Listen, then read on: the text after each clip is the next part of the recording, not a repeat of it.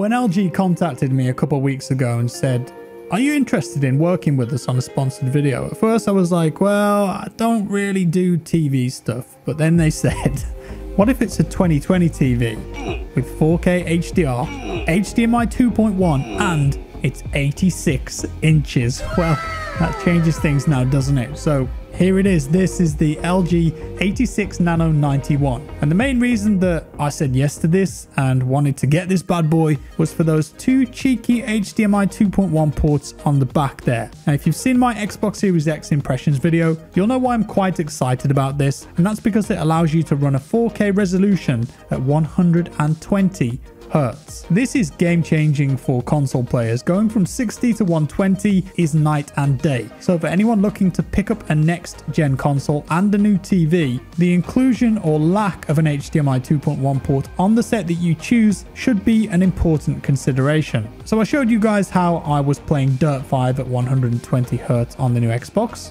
Pretty nice experience. Well, what about Warzone at native 4K 120 Hertz? I actually unplugged everything, lugged my gaming PC downstairs, plugged it in, and away we go with Warzone on an 86-inch TV. It's pretty nuts. I've never owned a TV this big before. I could get inside the box, and I have to say that it is quite the cinematic experience with everything ramped up to max graphics and HDR turned on. And it is kind of crazy that the RTX 3090 can output those frame rates at that resolution. And Doom Eternal here, native 4K, mad FPS. I don't know how the developers optimized this game so well, but demon slaying never felt or looked so good. Personally, I've not played Doom Eternal before with HDR enabled before having this TV, and it's quite the experience seeing the colors pop and noticing more detail in the darker areas of the screen, and of course the brighter highlights. God of War as well on the PS4 Pro looks absolutely fantastic. So LG call this a nanocell TV with pure color technology, and whilst I haven't had it professionally calibrated yet, it does look very pretty indeed. It checked every single box on the Xbox TV diagnostic, so you've got a ton of features here by the looks of it, including HDR10, HLG, Dolby Vision IQ, Dolby Atmos, and interestingly, FreeSync, which offers a variable refresh rate if you want it for smoothing out any frame rate drops while you're gaming. I've seen that feature on PC monitors before, but never on a TV. Now, I wasn't sure how playing PC games on this was going to feel though, because the last TV that I owned had quite bad input lag on it. But that one is from 2016 and I haven't upgraded since then. But to me, this new TV at 120 Hz, it seemed as responsive as a gaming monitor upstairs in my office. So it was nice to aim on, and I didn't notice any major input lag. It does have a game mode too, of course, which I'd recommend playing on if you're gaming, and that will automatically turn itself on if you want it to when the TV detects a game being loaded. And that did work with the new Xbox as well. So for a laugh, I tried Warzone at 8K just to see what it would look like and what kind of performance my PC would get. So we're at 4K resolution, and then I whacked it up to 8K with the resolution scaling, still on high settings, but I turned anti-aliasing off as you don't really need that at 8K resolution. And we're hitting around 50 to 60 FPS, which if you think about it is kind of nuts. Yeah, it's no way near as smooth as 120, but an interesting experiment to be sure. And the image quality at this resolution on a screen this big is just something cool to see. It's certainly something that I've never seen in real life before.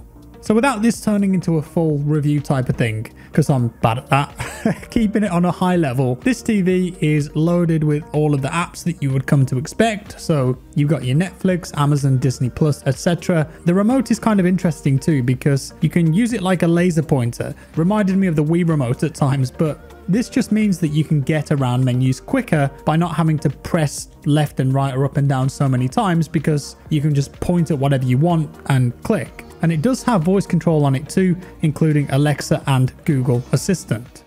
Show me frogs on YouTube. I'll look up frogs in YouTube. Thank you. Ah, frogs. This little frog is an amazing jumper.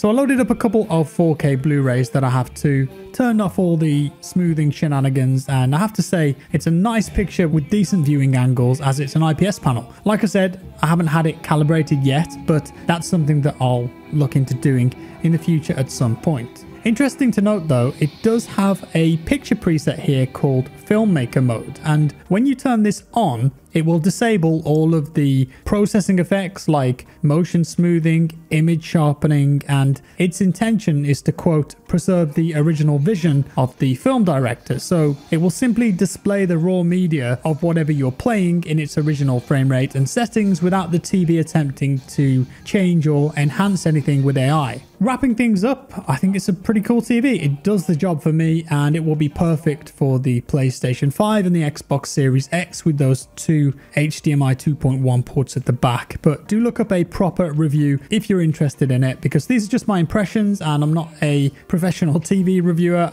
if you haven't noticed already. I do feel super lucky to have this though, and I reckon I'll mount it on the wall to my right where the old TV was, just to give it that floating look, although I am terrible at DIY, so that won't be very fun. With that said, a big thanks to LG for sending this over and sponsoring the video. The Nano 91 is available in 55, 65, 75 and 86-inch versions, and that's the one that you saw here. And if you're interested in checking it out for yourself, there's a link down in the description below. Cheers for watching guys, leave a like if you enjoyed the video, a dislike if you didn't. Subscribe for more and I'll see you in the next one.